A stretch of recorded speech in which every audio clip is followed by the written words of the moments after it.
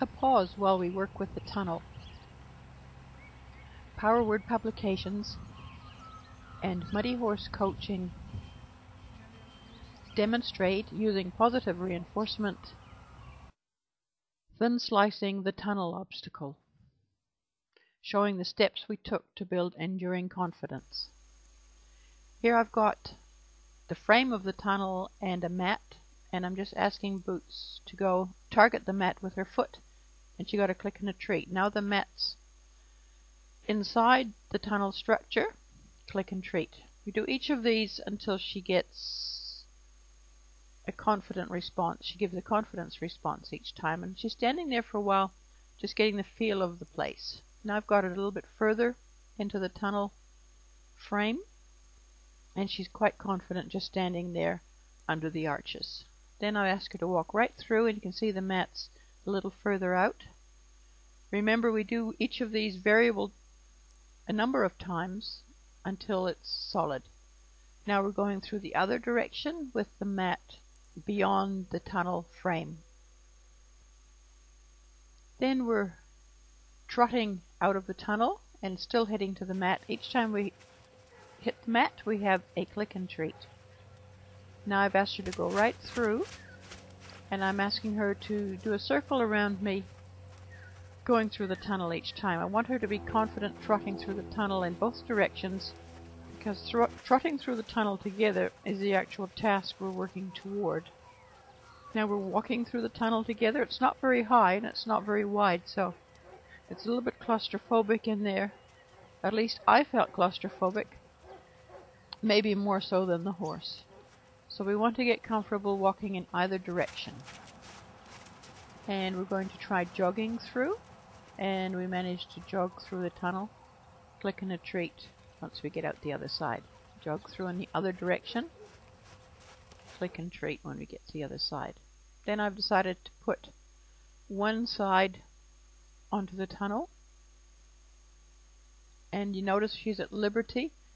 I'm giving her plenty of time just to go and stand there. She stood there much longer than I've shown. I've cut most of the standing there out, but she had a really good look and think about it, and then I asked her to come through with me at liberty. So although we had gone with halter and rope before, I've put her back into liberty here. If she wants to bolt away, she can bolt away. It won't matter at all. So we're just walking around in a loop, coming back. Now I've put it on the other side, and we've gone back to halter and rope, because that'll be what we need to do for the final thing. Now we've got two sides on, and we're just walking through. Click and a treat for walking through. Well, maybe not quite yet. We did a turn around and walk through the other way first. Once a horse gets more confident, your clicks and treats spread out more. We managed to trot through there. That was excellent. And we managed to trot through the other way. So remember, you do each of these things until it's good. Now we've put the top on the tunnel, and I think she's at liberty there, and she's just going over to have a really good look. I'm just letting her stand and have a really good look. Her confidence has been good so far, so there's no real reason for her to be really worried now, but it is quite low. And so I've been standing over there waiting, and I gave her a tiny little walk forward signal because I thought maybe she thought she was parked. Once she can walk through on her own quite comfortably, I went to see if we could walk through together. She found that a bit claustrophobic, so I just walked through myself and called her through. That was really good. Click and a treat for coming through all by herself. We're just going to walk forward, and we're going to see if we can walk through together without the hesitation. This is the first time she really found it difficult, but that time she didn't hesitate too much at all. So by the time I get this working nicely 80% of the time, I feel I can move on. So each of these slices or steps, if you're getting it right about 80% of the time, then you probably should move on to the next piece. But you can see here she's still not confident. So she's not really ready to move on yet. And eventually, with a little bit of cajoling, she comes through. And every time we get a nice go through, she earned herself a click and a treat. Now I'm asking her to circle. I'm standing just out of range there. I want her to get confident walking through and trotting through. That was nice. She got a click and a treat. You can see she's still a little bit hesitant. She's smiling at me there saying, "What shall we do now?" I say, "Just walk on through." So here's a point where we have to spend quite a bit of time on this slice. As soon as the roof went on, it was a big parameter change for her. So she's willing to trot up, and she's carefully walking through. She's trotting up, giving her a little bit of an energy, and she's trotting right through. Click and a treat for that. And she's trotting through again, but no, not totally confident. So that gives me the clue that I need to stay with this for a little bit longer. So she's really comfortable trotting through, because I'm going to be having to trot through with her, so I want her to be totally comfortable trotting through by herself. Yeah, asking her to trot, click and a treat when she trots through.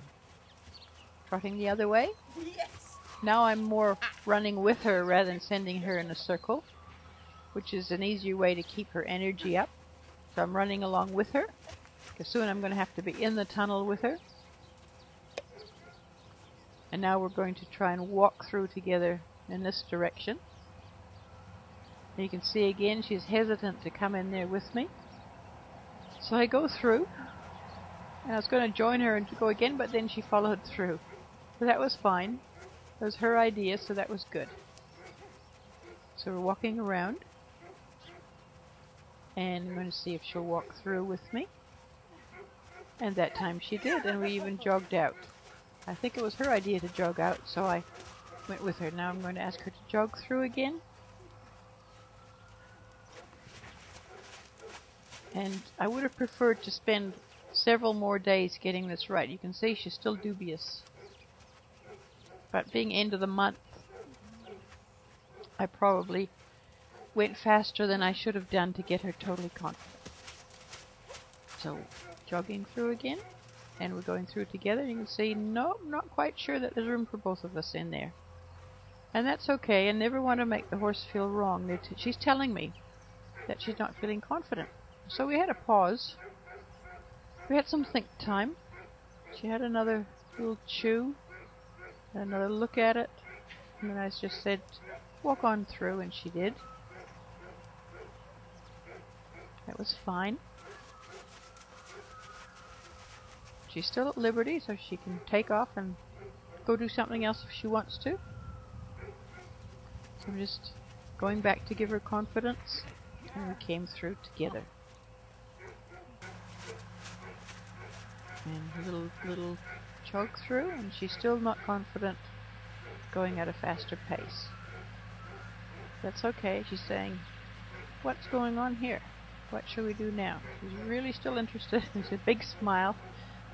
What's going on? So she's not totally confident in herself that there's room for both of us in there.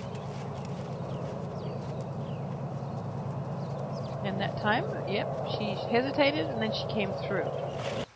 And interestingly, that's exactly what she did when we did the test. And a bow for a job well done.